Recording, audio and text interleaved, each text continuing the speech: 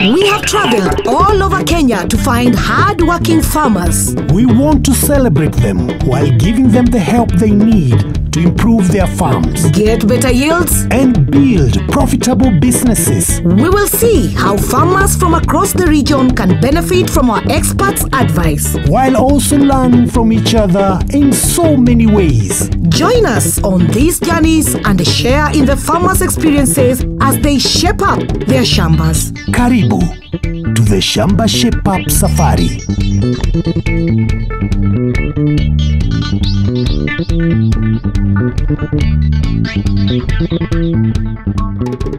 Hello and welcome. To Shamba Shape Up This week we are seeing how you can add value to your farm produce. by doing more after harvest. I think it's safe, Caro, to say that it's going to be a very fruity episode. That's right. In this episode, we are focusing on mangoes and oranges.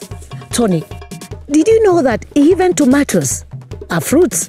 Really? Oh, yes. Maybe 3 tomatoes. Okay, if you don't believe me, let's find our farmer and let's see what he has to say. Let us find out more. Let's go. This week, we are in Muranga County. And we are visiting Patrick Kitheka. Patrick has 8 acres and is an expert mango farmer. Not only that, he's chairman of the local mango farmers group. So, as we shape up his shamba, we also want Patrick to give us some tips on processing mangoes. Sounds interesting? Sounds interesting. Let's go and meet him. Oh, hello, Hey. Mr. Tony and Patrick. Caro. How are you? Patrick, how are you? Oh, I'm fine. That's very good. Yeah, yes. Show us your shamba. Oh, you're welcome. Come and thank you. we go to the shamba. Okay. Patrick has 500 fruit trees, including these mangoes. And these oranges are a real favorite of mine. He also grows 3 tomatoes, and that's my favorite. Tony and Caro. Thank you Thank so you. much. Welcome. Have a you. seat. Let me ask you, as a chairman of mango growing group, Yeah, I'm sure you know quite a lot about fruits. definitely, yes. So I want to ask you, are tomatoes a fruit or a vegetable? Tomatoes are fruits. I told you so. Okay, now that we have that confirmed, Mr. Patrick, Yeah. I know as a farmer you have challenges here and there. Of course, there are many challenges, especially in the oranges. There are some pests which always disturb us. Also, the mango is doing very well here. And transporting from the farm to the market, it is a very big challenge. If we can get a vehicle to transport the same, it is a very good one. Also, the third one, my wife is now getting old. You can see I'm old. And if we can be assisted with the gas to cook, I think it will be very useful to us. Oh, I love that part, Tony. You see the way he's looking out for his wife. Very nice. Very loving. I love that. Good, good. Well, Shamba Shape Up is here and you've come with our experts. We'll work with you. So with your permission, kindly allow us to pitch our tent and get to work. Oh, thank you. We'll see you. Okay, thank See you you. later. All right. Yeah, All right, bye. So, let's pitch the tent and get ready for work. Well, here you are, Tony. Are you ready for a hard day's work? Of course I am, Caro. We have an expert coming to help with pests and diseases in oranges. And we find out about an amazing new home biogas system. But first, I'm off to see the mangoes.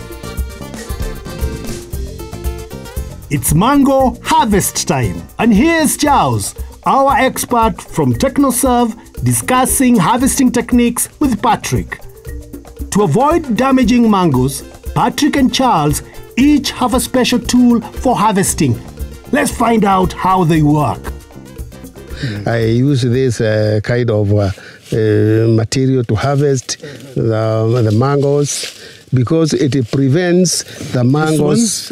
This one. It is very good. It's very useful to prevent the mangoes dropping and get cracks. So, Patrick, how do you do it?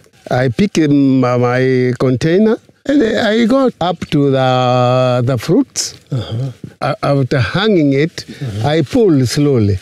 You see, it does not fall down. Then it's easy just to reach in. Yes. Take out your mango. Yeah. And put it in a container. In the container. Wonderful. Yeah. The hoop Patrick uses has a metal bar to pull the mango off the tree and a net underneath so the mango only falls a short distance. Hey, Charles. Yes. Why do you recommend farmers to use this kind of a system? There are fruits that are quite far off the tree, and sometimes, farmers sometimes they just check the tree to have the fruits fall, and when they fall, they tend to crack, and even if they don't crack, you usually find that that part that has hit the ground, it starts getting spoiled. Is there another method that Patrick can use to harvest his mangoes? We have this technology that we have brought. This one is an import. It looks interesting, doesn't it? It is. So how does it work? So it is basically like just getting to where the fruit is, and the fruit falls down there. Tell us, what's the difference between this particular tool and the other one the farmer was using? That one has a braid, and it's also able to carry a lot of fruit, and it has a net. This one is smaller, and so the people who don't have a lot of energy, sometimes this one becomes a problem because you harvest so many. It becomes heavy for them to harvest. But this one is 2, he puts down, 3, he puts down. The tool Charles is using has metal hooks to pull the mangoes from the tree and a metal basket with a paper card, so the mango doesn't fall at all. It simply rolls into the cage. That's 2 great techniques for harvesting mangoes. It's vital mangoes are sent to the market in the best condition. If there's any bruising, the mangoes will be rejected and all your hard work will be for nothing. But what do farmers do at harvest time when there are too many mangoes flooding the market? Patrick has found a solution, a mango factory, where he not only sells his mangoes, but where he gets a higher price too. Can't wait to see the factory. Will you take us there right now? We see it? Of course, Let's yes. go. I'm Let us very go. Let us go see. Okay. All right. Charles, come on. The mango factory Charles sells his mangoes to is run on equipment supplied by Village Industrial Power, called the VIP drying solution. The dryer can process up to 600 kilos of dried mangoes in 2 shifts of a single 24-hour period. I can't wait to find out about it. Aha! And here's our experts from VIP, Farida and Benson. This is the heart of the process, the VIP biomass burner. It runs on farm waste, such as maize cobs, nutshells, and mango trimmings. The machine not only produces hot air to dry the mangoes, it produces electricity too. So let's go sit down and find out all about it. So what is the importance of drying? Actually, drying is important in that when the fruits are on season, let's talk about the mangoes, there's a lot of wastage and the price in the market is not that good for the farmer.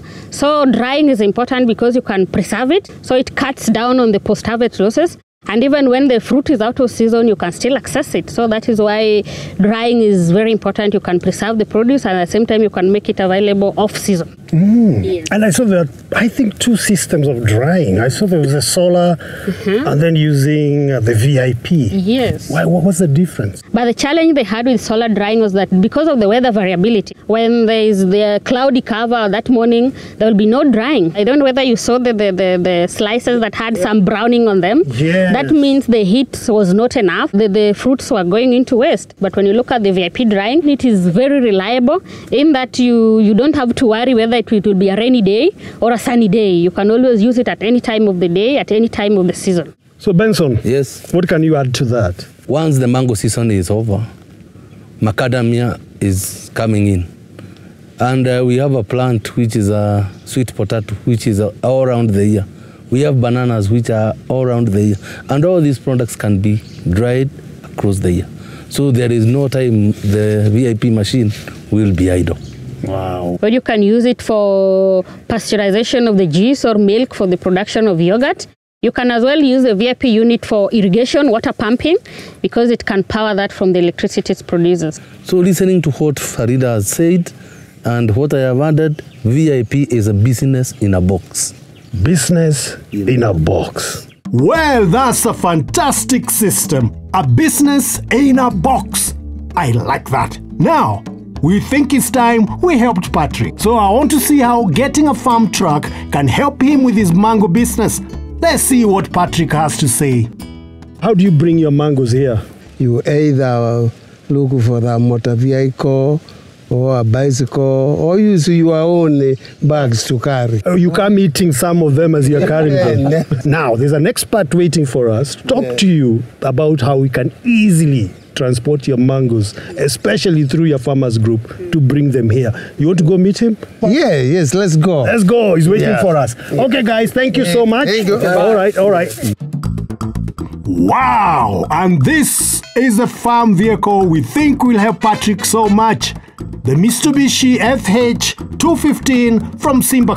Kevin! Tony! Hey, how are you doing? Very well. Good to see you. Good to see you too. Good. Jambo. This is our farmer, Mr. Patrick. Patrick. This is our expert, Kevin. Pleased to meet you. Now, Asante. Thank you. We were just discussing with Patrick about how to transport his mangoes. All right. Do you think that this truck here, which looks beautiful, it's awesome, do you think it can be enough for him and his farmers group? This is the best truck. It is. Patrick. Yeah. And what is it? What is it exactly? This is a Mitsubishi FH215, a 10-ton truck, sold by Shamba Motors and Shamba Corporation Limited. Okay. Let's have a look. Where do we start from? We can start right from here. Yes. Any truck, Mitsubishi FH, comes with any type of body you prefer. Yeah. In this particular one is an enclosed body. This is a side door. So we can open it here so that you can have a look at it. Yes. Wow. You can stock your products here comfortably. You can load and offload from here. And it looks very secure. Yes, very, very secure. It has a facility for a padlock for safety. So you just close it like this.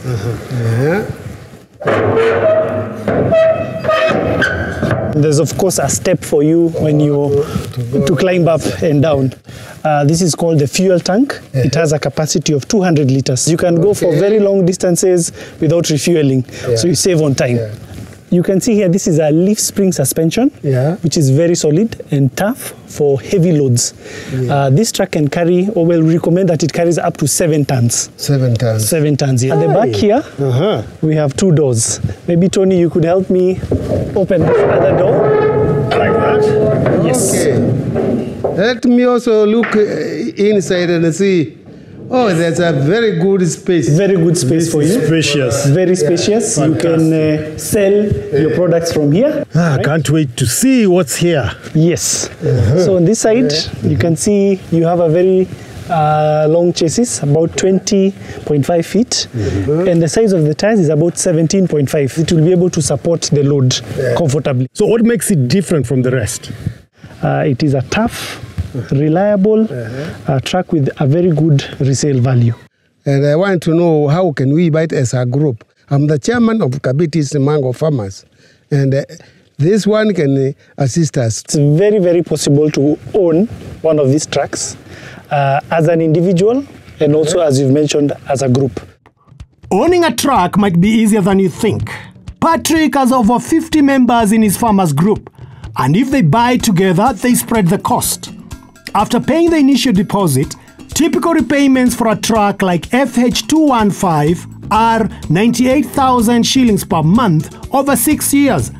But through a farmers group with 50 members like Patrick's, each farmer only has to contribute 108,000 Kenyan shillings, and they can own the truck without having to finance it.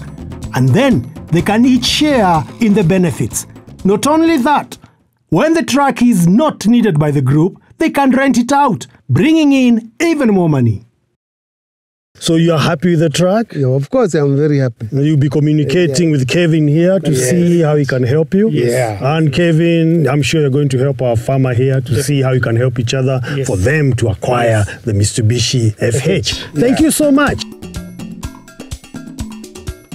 Okay, so Tony, how's your day been going? It's very busy. We've been learning about drying mangoes and how to transport them. And there's still lots of work to be done.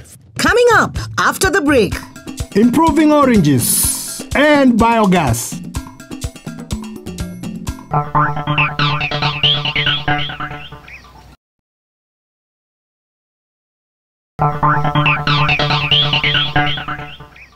Welcome back To Shamba Shape Up.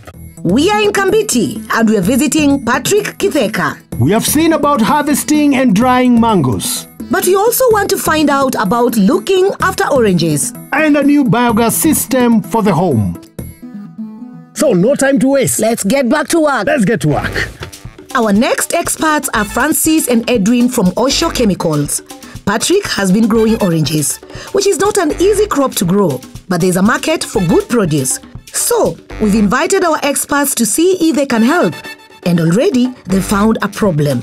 The oranges are affected by aphids, mealybugs, and powdery mildew. So, Edwin is going to demonstrate how best to spray fruit trees. But first, Francis is going to show us the problem. So is that possible to see now, maybe the tree behind you? Yeah, it's very, very possible. Because right away from behind you can see the coloration of the plant. This plant, if the plant is okay, the plant should be green in color. This leaf is not green. It looks blackish. Yeah, it's to look black. This is what we call the pseudomodes. After the attack of aphids combined with mealybugs. If you look on the underside of the leaves, you can see the whitish mold. Now, the whitish mold is what we call the powdery mildew. This is a disease, which is a very important disease in oranges. And on the other side, you can see we have aphids, we have mealybugs, and we have ants. Mr. Francis, yeah, you have shown all these problems. Yeah. And my question is, how can I solve this problem? In our company, that's the Osho Chemicals Industries Limited, we have this product by the name Nibezidine, which is a neem-based product and one of the best products that you can use to control the mealybugs, to control aphids. So, Francis, yeah, any other product that he can use? We have this product by the name Betafos. Betafos is a synthetic insecticide. So the chemical is very, very important. It's very strong and very superior. So you can mix them together? Yeah. You will eradicate all aphids, you will eradicate all mealybugs, and you will eradicate all ants. Why should I be good to use both at the same time? If you use one product, to some extent you use it for a long time, the pest may build resistance and you will not be able to eradicate them. But when you combine, you ensure that you have controlled everything and there is no resistance of the pests. Yeah. Okay. Yeah. Okay. You told us also about diseases. Yeah. Let's talk about that. When I was working in the farm, we were able to get some diseases, and this is exactly what happens. For last year, we have one disease which we call the powdery mildew. Okay. Yeah, this is what we call the powdery mildew. The other side of the leaf is whitish, and it's have a powder on top of it. Yeah, which looks as if is an ash. That's what we call powdery mildew. Then on the other side, we were able to get another infection of the disease which you call the leaf spot. The leaf turns a bit yellowish. Then after that, gradually the leaf dries and then falls down. Yeah. But now you should not be worried because Osho Chemicals, we have a product that we can use to control the leaf spot and what we call now the powdery mildew. Okay. Yeah. Okay. Yeah. Osho to the rescue. Yeah. Now, Mr. Patrick, we have this product by the name Classic. So Edwin? Yes. It's now your time. And before we begin, I can see a lot of orange here. I can see gloves, I can see goggles. Tell us, why is it important to have this? Okay, these are called PPEs, personal protective clothing. These are basically to protect your body from you see the chemicals are harmful, so you need to protect yourself. Right. That's where you have the gloves for the hands. We have the trouser, which is waterproof, and we have the gumboots. We also have the goggles. These are for the eyes. Then we have the respirator for the nose and the mouth. All right. Yeah. Okay. Yeah. So put them on. Let's see and let's do this. As Edwin starts to put on the protective clothing, we mixed the Osho chemicals ready for spraying. To control pests in oranges, Osho recommends mixing 100 milliliters of Nibezidine with 20 milliliters of Betafos in 20 liters of water. To control diseases, Osho recommends using Classic again, mixing 20 milliliters in 20 liters of water. Good. Now I see Edwin has his PPEs on. Let's find out the 3 main rules for spraying.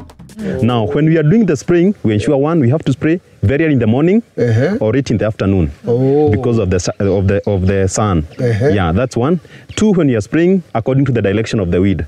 We doesn't spray against the direction of the weed. Three, when you are doing the spraying, we should ensure that there is what we call the thorough coverage. Ensure we cover all leaves, all branches, and the stem, so that to ensure that we have proper coverage and proper control. And you have to ensure that you have a good pump, like the one you can see there. So how much of the product do we need to spray per tree? For example, the small trees, which are between 1 and 2 years, the forage is not big. The 20 liters pump is in a position to cover a whole half an acre. When we have now the big trees, the 20 liters per can only go approximately up to 50 plants. Thank you very much, Francis. Thank you too. Well, Lynn? Yes. Thank you, Mr. Francis. Thank you, Patrick. Thank you for your coming. Time for our final expert. Patrick feels he's spending too much money on bottled gas, and refills are very heavy for Patrick and his wife to carry. So, we asked if we could visit the kitchen of a farm nearby where they are using a biogas system that can run on just kitchen waste. Home biogas from Amiran. Fine, thank you. Good to see you. Thank you. These are Farmer Patrick. Yes. Hello, Grace. Hello. How are Patrick, you? Fine, thank you. So what are you cooking, Grace? I'm cooking tea. A cup of tea would come in handy. Would you mind a cup of tea? After a long journey. What are you cooking with? I am cooking with Amilan's home biogas. How is the experience of cooking with it? It's very good. I use chicken manure. Very and I use some things from the Shamba. Hey! Now, I don't see the cylinder or anything. Where are you getting the gas from? Just outside the kitchen, just here. Yeah, you see somebody called Joram. Joram, I'm sure he's waiting for us there. He's waiting for us. Good. Thank you. All right, Patrick, let's go meet Joram. Thank you. All right. Well, Grace seems very happy with our biogas. Now, I wonder what the system is going to look like. Wow, this looks amazing. And here's Joram, an expert on home biogas from Amiran, to explain it all to us. Now, you tell me, what exactly is home biogas? It's a product from Home Biogas Company. We are supplying it as Amiran, Kenya. How different is it from other biogas? Well, the thing about it is very simple to install, and it is supplying enough energy to supply gas to cook for 8 members of a family. How does it work exactly? What does it use? Explain to us. It's a very simple procedure. Every morning, the farmer is going to put waste from the kitchen. It can be the animal droppings, maybe it's chicken or is whatever animal he is using. And then he put in the sink. Then together with water is mixed at a ratio of 1:1, comes into the digester, which is down here. And it is going to produce gas by itself, and the gas is stored in this chamber. So you will realize that a farmer will be able to see the gas pumping up. Slowly, it's continuous. So they can be able to get gas for your use for the kitchen, and they can be able to get fertilizer, which is a form of bioslurry, that they can mix with water and take to their fields, and they can get very nice vegetables, very nutritious, because this is rich in nutrients. Wow, easy to use, easy to install, uses waste, and also creates byproducts of fertilizer.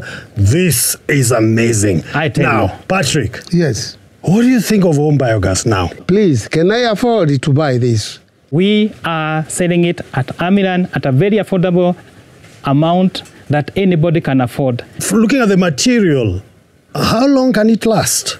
It is meant to last for over 10 years. What about if we go on a safari and leave it for 3 to 4 days without using it? What happens if the gas is full? It is designed in a way that it can be able to release the extra gas. So you don't have to worry, you can go for holiday, and when you come back, you cook. Every homestead should have it, and they will be able to enjoy the benefits of having their wastes converted into energy, or waste converted into money. Wow. I'm sure Patrick might want to order this. Will it come looking like this? It's not exactly like this. Yeah. believe it or not, is in a small box that you can be able to carry it yourself. Have a look. I can show you how it is working. The home biogas unit comes in a simple cardboard box. Assembled in just 2 hours. No expertise is necessary. And once the waste is added, the first gas we produced in just 2 weeks. What do you think about it, guys? Well, quite easy and simple. Wow. Tony! I'm here. Wow. I could not miss this for the world. There was a biogas demonstration. I couldn't miss it. Plus the tea. Cup of tea. Welcome everybody. Here you are. There you go. Okay. Welcome for There the you tea. go. Thank you. Mama, thank you for the tea. Thank you so much. Thank you so much for tea, Grace. Yes. Made from Biogas. Let me take a sip. Tony. Biogas. Very tea. nice. Very nice. Very So, nice. Patrick, how was the demonstration? Thank you. It is very nice. Very attractive. Really? Yes. Did you enjoy the shape And up I in your enjoyed Shamba? with the shabab, and I think I have made very many friends Aha. within the shabab. And you think you are shaped up? Yeah. That is good. Okay. That's good. Joram, what do you think of our farmer? Patrick should be our next client. I'm sure he's convinced that this is the best product he That can ever is have. very true. Wow, I can see everybody's happy, holding their cups of tea. Yes. And we're also very, very happy as Shamba Shape Up. Yes. And we'll see you next time right here on Shamba Shape Up.